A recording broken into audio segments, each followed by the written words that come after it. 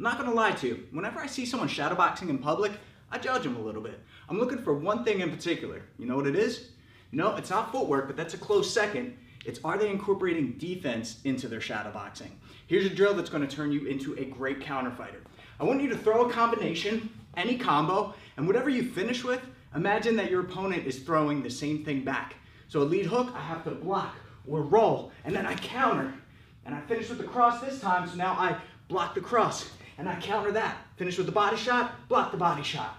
You can see there's no break in action. I'm either attacking, defending, or countering.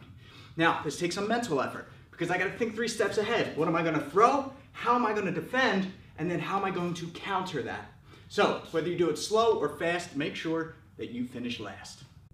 I'm mopping the gym while posting this video, and I just realized I forgot to mention that I've got tons more drills on my new app, Magnus.io.